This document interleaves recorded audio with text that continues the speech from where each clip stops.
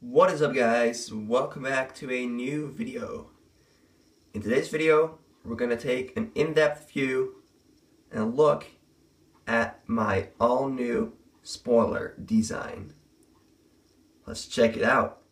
So this is what the spoiler looks like. It is made out of full carbon fiber, 1.5 millimeters thick, and it is operated by a micro servo underneath, which I'll show you later. It's full carbon fiber, and it has these longer bolts so that it fits perfectly, and I'm using a special hinge tape that I'll show you as well, and I'll have the link of all the products and parts that I have here. I'll have them linked in the description box below, so make sure you check those out as well. Very cheap, very durable as well. So let's check it out and let's see what's under the body. This is what it looks like under the body. It doesn't look too complicated.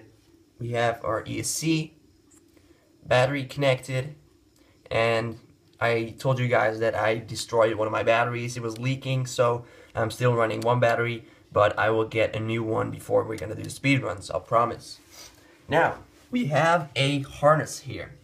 The micro servo is located right there, and it's operated with this hinge and a airplane arm connected to a metal rod and connected to the micro servo. Now this micro servo is held in place with double-sided tape. Now this is not like any other double-sided tape. It has it's like extra super strong double-sided tape. Very nice.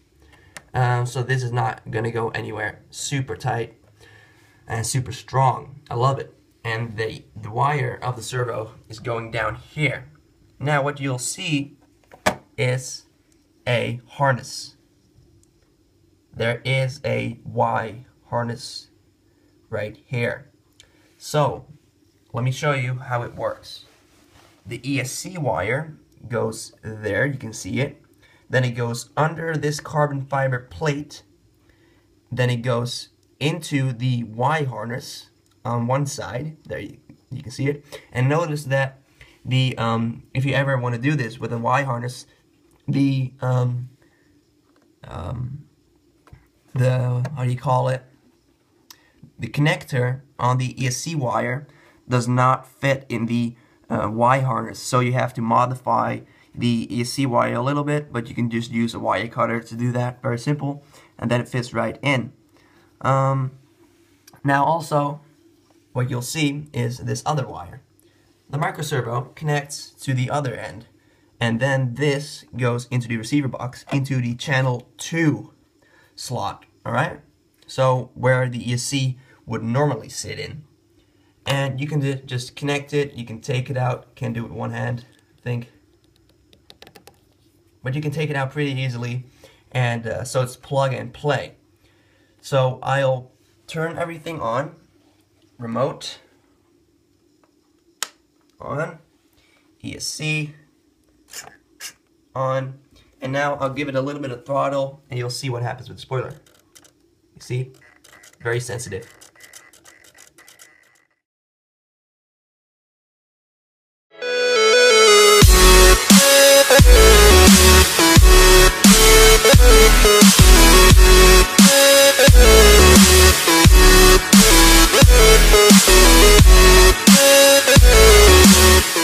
I made some other cool parts out of carbon fiber as well, because I had a sheet of like 30 centimeters by 20, so I have more than enough.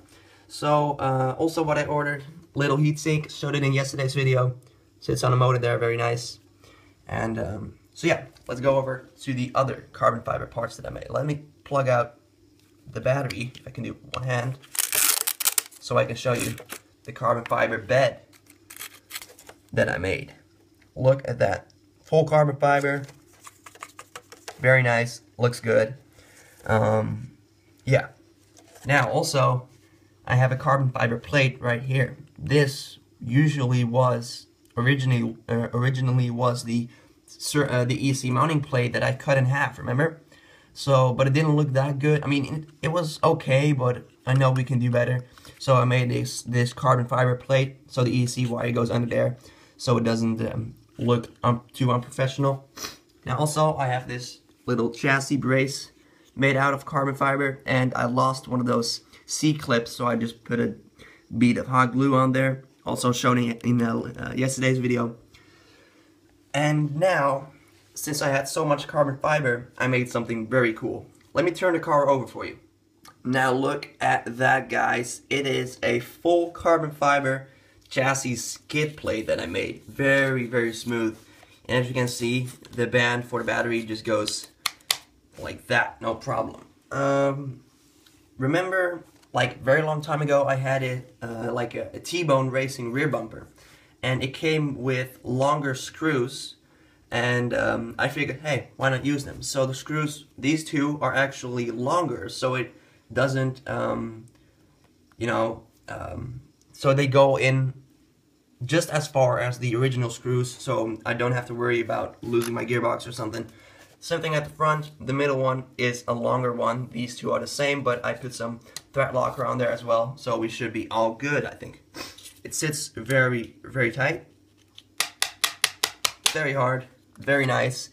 I don't think this video will do quite justice, but it looks so damn cool, guys. So yeah, guys, that's it for today. I really hope you like it, because this is world's first Rustler, RC car with a spoiler slash air brake. Let's take one more look. Very nice. So yeah, guys, that's it for today. Make sure you like, subscribe. I'll have all the products that I bought in the description box below, including the hinging tape, what I talked about. And yeah, make sure to check them out. They're awesome. And I'll see you in the next one. Bye.